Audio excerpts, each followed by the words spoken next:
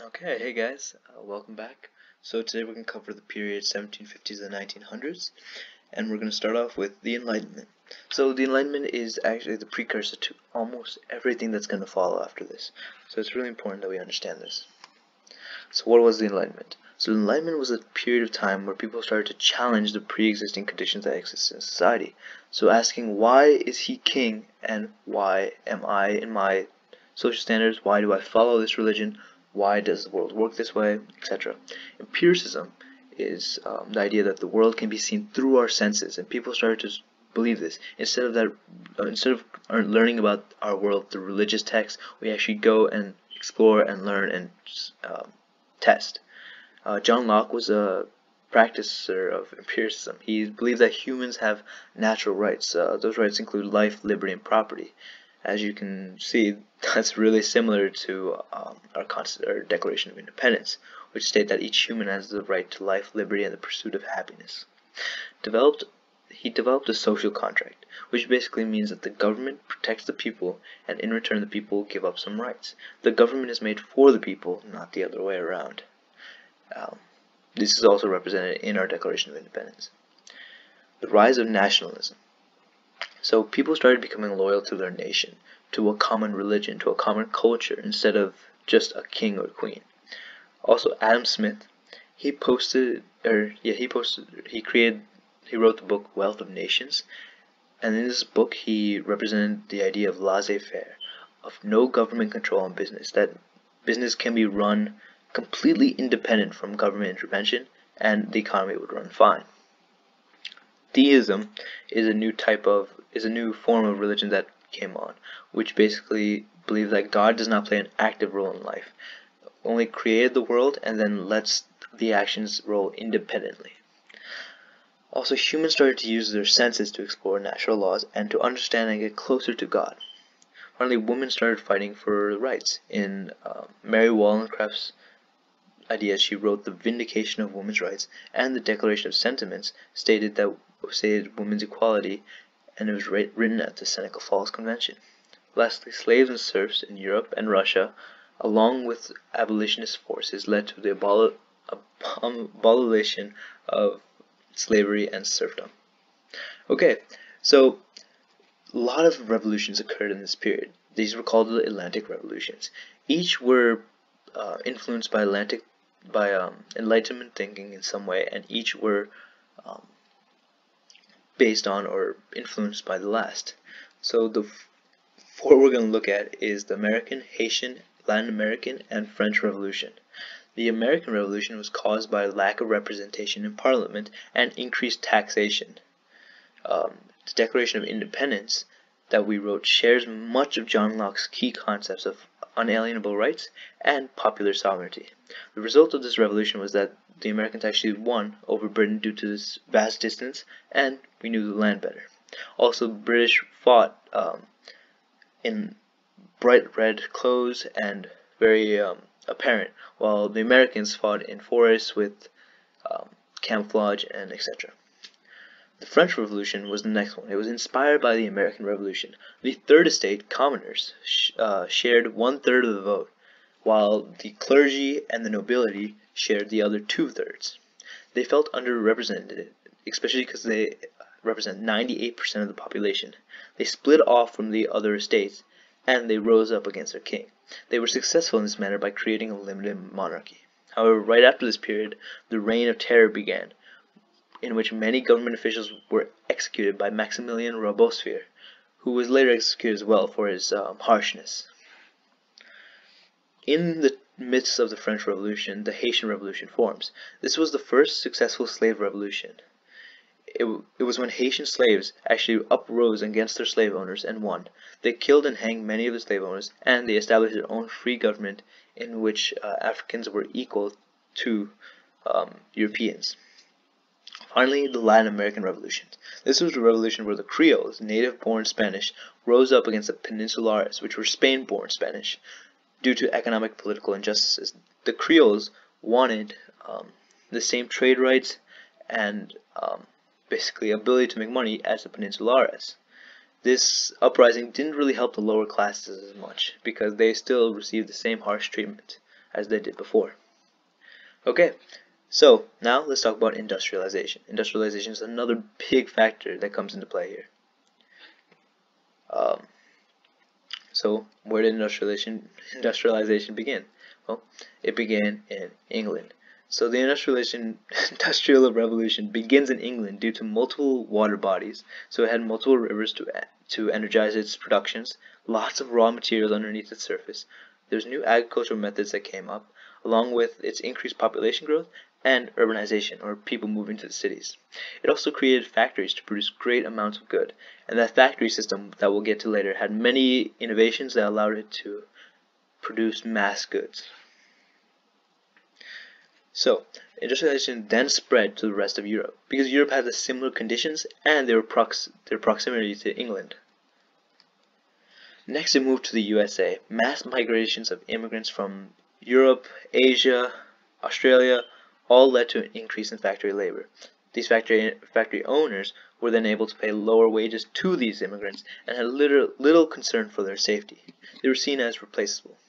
Also, the Americans did not like the idea that immigrants were now taking jobs from them. Then it spread to Russia. Russia built the Trans-Siberian Railroad. This railroad allowed for increased communication and transportation as it stretched from Moscow all the way to the east. Also, this industrialization was largely state-sponsored. So unlike England, it wasn't the investors and the businessmen who were creating these. It was actually the Russian government. Finally, Russia became the world's fourth largest steel producer at this time. Next, we go to Japan. Now, there's a dotted line stretching from England to Japan. There is a reason for this. Japan actually selectively adopted Western industrialization. They understood that those countries that modernized and industrialized were now becoming the world's major powers. And to protect itself and its rich culture, it must take on some of these properties in order for its continuation. So, this was kind of forced on it when the USA brought a fleet of destroyers to Japan's borders and asked, but really forced, Japan to open its borders and trade. Japan industrialized to protect itself from Westerners and their culture. This industrialization was called the Meiji Restoration. They made multiple reforms along with building railroads and factories, and actually became a world power that will later go to imperialize and colonize other places. Now we go to the Ottoman Empire. As you can see, there is no line connecting England to the Ottoman Empire. This is because they did not industrialize or modernize. They were known as the sick man of Europe, as we had said earlier. This is because they were slowly shrinking and declining in power. They had a string of weak, unqualified sultans, which is basically an emperor, and the European powers in the north that were growing stronger were now pressing inwards to the Ottoman Empire. Then we go to China. China had actually started the self-healing program in China to protect their culture by modernizing. However, this largely failed as it died out. When Japan beat China in the Sino-Japanese Wars, China started to issue 100 Days of Reform, where it started to industrialize rapidly. China gave all its trade rights to Western powers in return for help in modernization. Now let's look at some properties of this. So in places that were industrialized, tenements were formed. These were quick, crude structures that people lived in. They were crowded and packed. There's lots of trash everywhere, and there was no indoor plumbing, leading to increased spread of diseases. Also, there's a new emerging middle class. The upper business-owning class, the lower factory work class, and the middle class, which also had the white collars, which worked in office jobs and 9-to-5 jobs. Finally, there's a new idea of the cult of domesticity, which basically the idea that a woman's role is to create a home as a safe haven. Obviously, this was wrong, and later on, many women would stand up to prove that they can do the same thing as a man can. Finally, an increase in smog and water pollution was common within all these regions. Finally, new capitalist ideas formed, such as there should be no government intervention, the joint stock economy, or companies where people can willingly invest. They also had limited liabilities, meaning they do not share in the company's debts, they only share in their profits, and they can only lose the amount of money they have invested. Finally, there's multinational corporations which formed. These corporations span multiple nations, allowing them to make lots and lots of money. Also, a new leisure culture formed. In this culture, people would pay money for leisure activities, such as us going to a movie theater. But they didn't have movie theaters. Some new inventions that occurred during this time was the water frame. The water frame started in England, and as I said earlier, this allowed factories to be built near rivers, and the energy from the factory would come from the movement of water. The spinning jenny was an invention in textile production. It was usually hooked up to a water frame and allowed for people to build textiles rapidly. Finally, the idea of interchangeable parts by Eli Whitney was created. Basically, they could separate the production of one item into multiple smaller items, and if one were to break, it would be easy to replace them again. This would actually lead later on to Henry Ford's idea of the assembly line. Finally, steam engines were then created. This allowed factories to build anywhere. Doesn't need a river to power it, they can use steam power.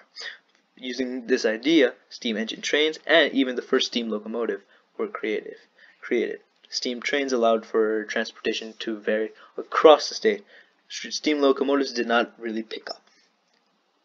Finally, oil pumps and refineries, they started creating steel production. Also, increase in communications, also the known as the telegraph, was built across the United States, allowing for us to communicate and send messages across long distances. And this later led to Alexander Graham Bell's invention of the telephone. Finally, there was increase in migration trade worldwide. Labor unions started to form. These labor unions would work and protest towards reform.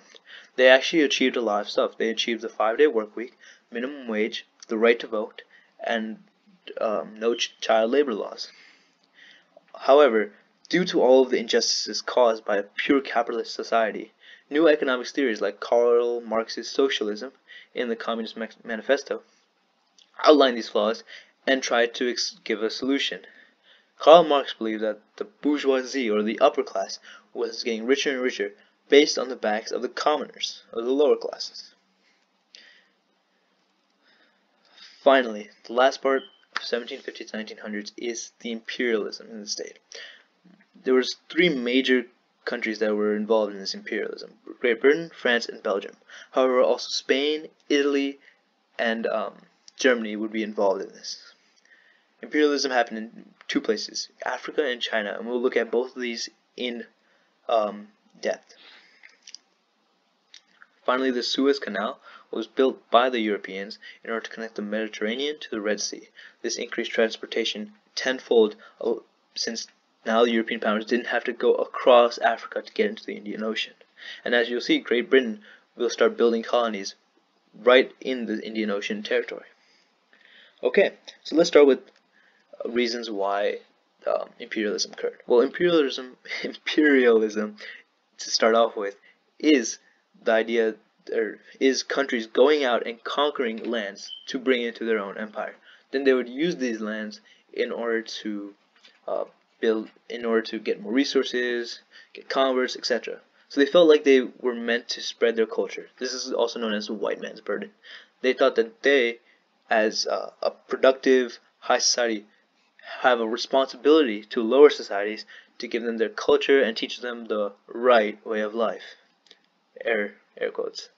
Also, the idea of social Darwinism, which basically means that white people were more evolved than those that were not, and again that they are more fit, and those ideas of superiority resonated within European culture.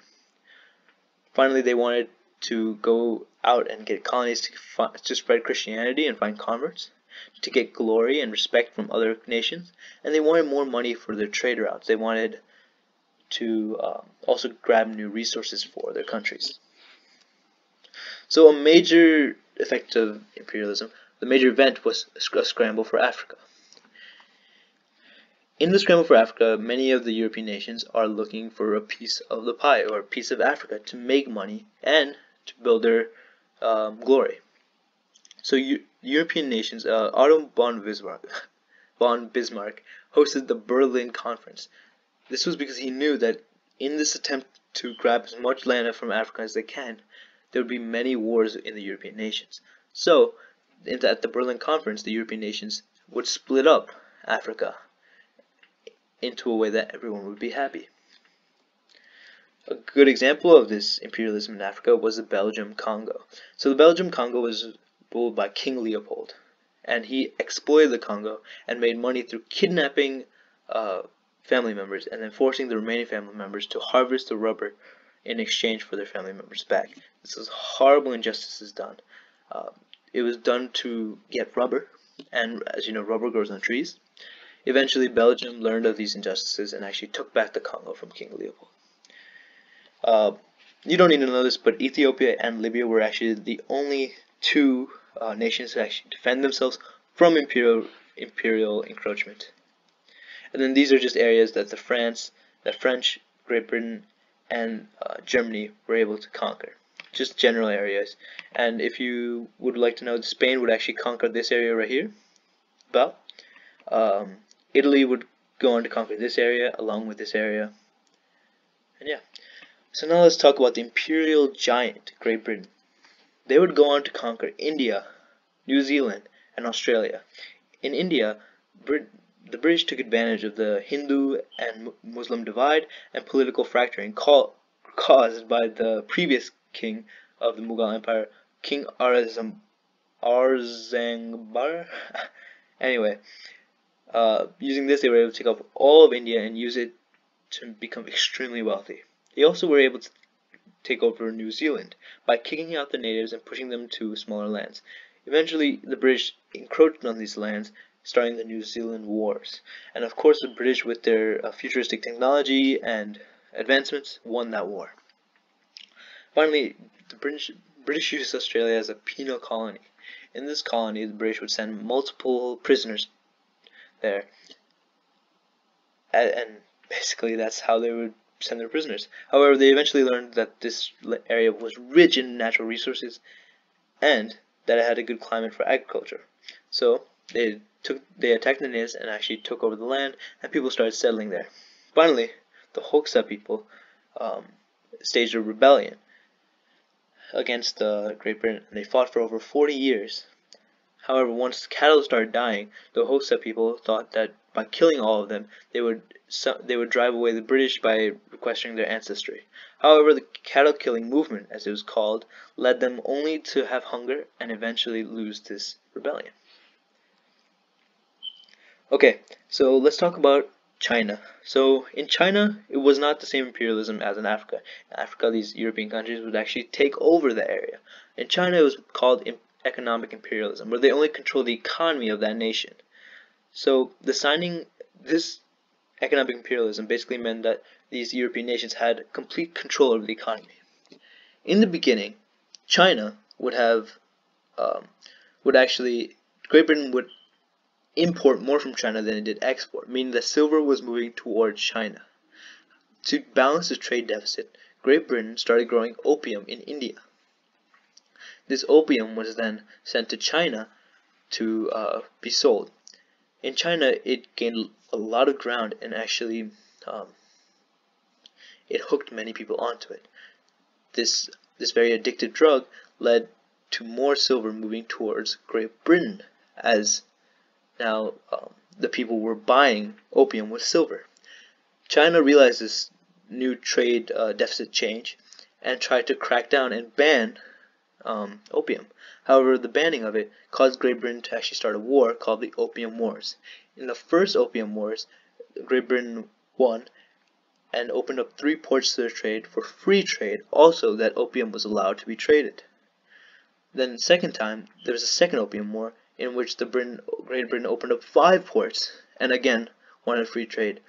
This marked the beginning of the signing of unequal treaties, giving Europeans and Japan trading rights in spheres of influence. Of course, once Great Britain proved to the world that any industrial society can beat any unindustrial society, different countries started coming, such as Russia, Japan, and France, and started carving up their own economic spheres of influence.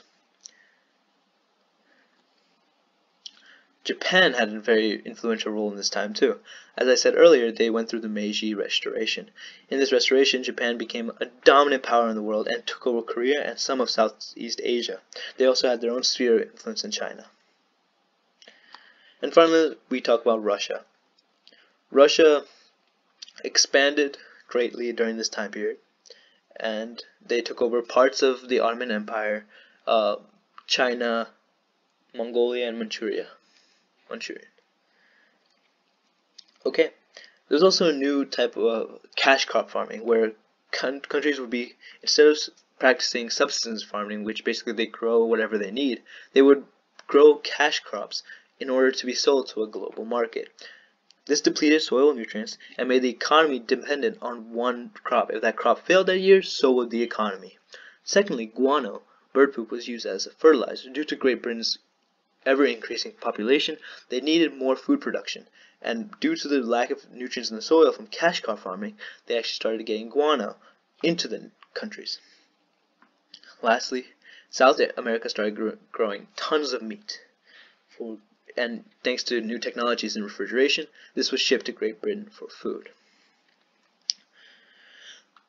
Alright, to the USA. So in US believed in manifest destiny, basically saying that the land that they lived on is theirs by the will of God, and they were meant to expand. So they continue expanding westward until they reached the Pacific Ocean. However, they forced the natives in their way to relocate. This mass relocation was called the Trail of Tears, and many Indians died from it. The Cherokee tried to prevent this by assimilating into American culture. However, they were also kicked out of their lands. Finally, this resistance movement that sprung up across America was the ghost dance, which was basically a dance used to bring ancestors back from the dead and get rid of the white man. And then finally, the U.S. invested in South and Central America with factories and production and manufacturing to gain viable trade partners, which they were successful in doing. And lastly, we go to Latin America. In Latin America, Tupac Amaru, a native, led a native rebellion against Spanish rule by arresting an officer for abuses. This uprising was crushed by Spain, and then the people were executed. Okay, that is it for now. Thank you so much for watching this playlist, and I hope you do well on your AP test. Please like and subscribe. Have a great day.